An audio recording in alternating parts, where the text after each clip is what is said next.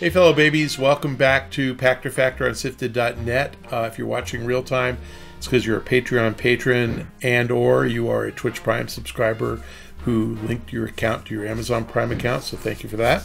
You also could be watching as a YouTube subscriber. If you're watching this and you're not paying for it and Twitch isn't paying for it, then you're getting it a week late, and the price for that is you have to follow me on Twitter at Michael Pachter. Okay, a question today from YouTube from Burke Daniels. Hey Pac, I can't say enough how much I appreciate your sharing professional insight with the community for the last decade plus. Yeah, 15 years, yeah. I know at some point you're going to leave the E3 parties behind. God, is there ever going to be E3 again? That just I don't know, man. Makes me crazy. And retire, leaving a void among video game pundits. Are we getting into a question?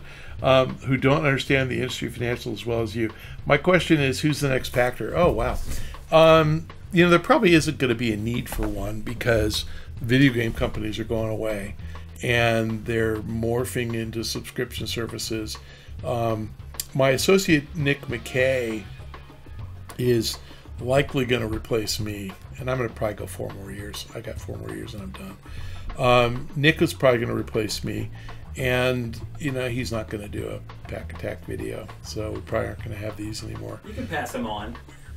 He won't. He just like he isn't. Joking. He won't have an opinion on this stuff. It's your personality. Yeah, I don't think there will be another one. You know, I think that.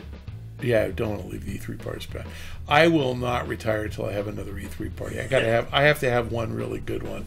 I was cracking up. Do you follow me on Twitter? Yeah, of course. I post the name 5 people that you've been close to or met, and one is a lie. And then I realized I wasn't putting any game people. I said I actually, you know, and I listed like 20, and they were all like prominent, you know, like Jay Raymond and Phil Spencer. I'm like, and I've actually had a glass of wine or tequila or scotch with every single one of these people.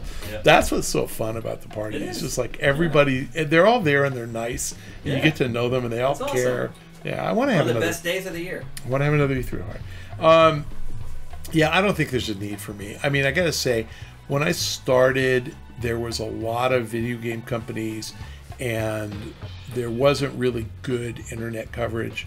And there were 11 or 12 big companies, and there was so much content. Everybody was making way more games. I mean, I remember EA in 2006 made 49 games.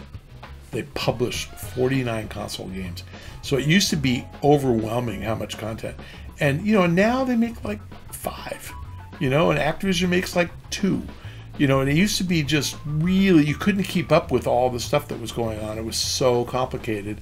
And now it's just like, now obviously there's that many mobile games, there's hundreds and thousands of them. But, you know, nobody asked me about, you know, Heroes Rush. I mean, nobody cares about that stuff. So my knowledge is an anachronism. It's like from a past era, and nobody cares anymore. I have to say, I laugh. You know Brendan Sinclair at GameSpot. So Brendan does an annual piece of predictions for the year, and I just dropped out of it. He didn't ask me, and I read his thing, and it's like Dr. Serkan Toto, whatever the that is, you know, and Piers Harding Rolls, and it's always, you know, used to be Jesse Divnik. It's like, and I'm like, you're doing a predictions in the industry, and you're not even asking me. Like, how funny.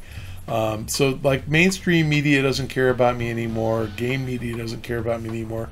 You guys are it. You're the last vestige. So yes, I'm going to retire in 4 years, and when I do, I think I'll just probably keep doing some consulting for companies because they do value what I have to say. But thank you. It's a very kind compliment. Nick McKay, who will never do a Nick attack video, he won't do it. I don't think. Yeah, I don't think he will. From Patreon, from Evan Adams. Hey, Pac, I'm no longer young, and I don't have the time to stock the stocking status of silly consoles. Why don't retailers simply do prepaid waitlists for consoles? Just take my money and send me one when they come in. I completely agree. Honestly, retailers should do it, and console manufacturers should insist on it. The answer, and this is in a pre-COVID world, I mean, today I really don't get it. The retailers want you coming back frequently to check to see if they're in stock. So Best Buy would like you to show up every week to see if you got any PlayStations, and then hope you buy some batteries when you're there, or you see the new shiny TV that you have to have, or the blender or whatever. So they're all about foot traffic and hoping that they can talk you into buying something while you're there. That's the real reason retailers don't. Console manufacturers should absolutely have a prepay wait list and fulfill it as they came in. And honestly, since they know their manufacturing plan, they could do, if you're Sony, you could say, okay, we're selling 1 million a month. Let's do 500,000 through retail and 500,000 direct through prepay. And then they know, they can say to you, oh, you're number 1.5 million on the wait list. You're getting one in 3 months. I don't get it. It would be way consumer friendly. Stupid of them not to do it. The only possible answer I can give you that would be rational is retailers would kill them if they did it and say you can't sell it direct. And maybe that's the case because the retailers really love forcing you to come in, but it's not consumer friendly. I completely agree with you. They should end that practice. The good news is we probably have seen the last console we'll ever see. Game Pass is going to dominate. No one's ever buying a console from Microsoft again. And Sony is just going to let this thing dwindle away and die because all the content's going to be on Game Pass. So there's going to be one service. It's going to be Game Pass, and that's where you're going to play all your games. I am kidding. Okay, from SIFTD, from Game Baron Inc. With so many acquisitions happening, is it possible for a developer to accumulate enough equity to become a publisher? Or is it a sign of the times that if you're a developer, it's best just to plan for eventual acquisition? Boy, I don't know if anybody ever has morphed into a publisher. I guess I could say Valve did, kinda, but not really.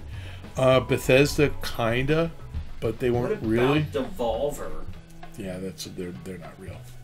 What do you mean they're not real? They're not. They don't have any critical mass. I mean, they're an indie publisher, right? But they're publishing other indie games. Yeah, tiny. Yeah, tiny. But I mean, their revenues are probably a couple $100 million. Yeah. I mean, they're tiny. That's what this guy's shooting for, right? He's saying you're an indie developer, you want to start publishing other people's games. No, I mean, I think Devolver makes sense for indies with small games who want to be discovered, and the guys are super competent and good guys, and you're going to get a fair shake with Devolver, and I'm happy to see them succeed. The question, though, was, I thought he meant to become a major publisher. If you just mean a little publisher, yeah, sure. Anybody can publish games. I mean, I cover Iron Source, which is essentially a demand-side ad platform, and they publish games. They have a tiny publishing business. Zynga bought a hyper-casual game publisher called Rollic. They're out there. And, I think that in mobile there's more opportunity. Console and PC harder. Devolver's kind of it. I mean, there might be other guys. Embracer, kinda. I mean, Embracer is a big publisher, and they'll publish a lot of indie games, I think. I think the better opportunity is, like, Nintendo could publish for third parties. I don't know why they don't. They keep them third party, but I don't know that there's any real need. That's why I said Valve kind of morphed into that through Steam, because technically they're publishing games on Steam. I don't know how many games debut on Steam, but they can. So I think Valve is really the de facto publisher of choice. Devolver for indie games. Was Embracer a developer first? They kind of appeared out of nowhere. They were a consolidator. So the guy bought THQ assets out of bankruptcy and formed THQ Nordic. And then Embracer's just the holding company. Yeah. And then he started adding other assets. He's literally bought like 10 companies. Yeah. So they're actually, he's really competent, but they're a roll up. I mean, they're just rolling up a bunch of indies. And so, Gearbox joining them, if it works, they're going to make $1 billion. But if Bungie's worth 3.6, the Gearbox got ripped off. It's crazy. Who got ripped off is Insomniac. Well, Respawn. I mean, if you're Insomniac, Respawn. Are you now completely regretting selling for what you sold at? Yeah. I mean...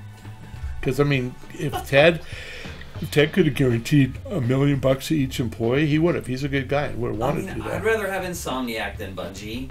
Just Same. being honest. They make better games. Yeah. More of them. Yeah. Yeah, I agree.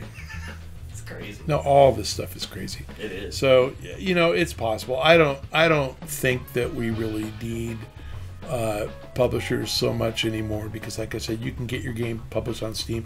You can get your game published on Xbox Game Pass, probably. You can get your game published in the stores, Xbox and PlayStation Store, if you want. And you know, that's where all these $15 games come from. Nintendo eShop, you get your game published there. So, you know, who's the publisher of Golf Story? Nintendo. Realistically, they are. So, you know, I think that's... And I don't think game developers are going to have trouble getting published. The game's good. There's somebody out there who will do it. But morphing into a publisher or being acquired. Yeah, being acquired. Thanks for joining us on Pachter Factor on SIFTD.net, and I hope you're a Patreon patron, or I hope that you have linked your Twitch Prime account to your Amazon Prime account, and if you can do both of those, great.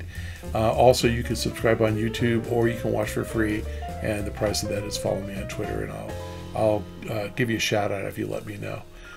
We'll see you next time. Thanks again.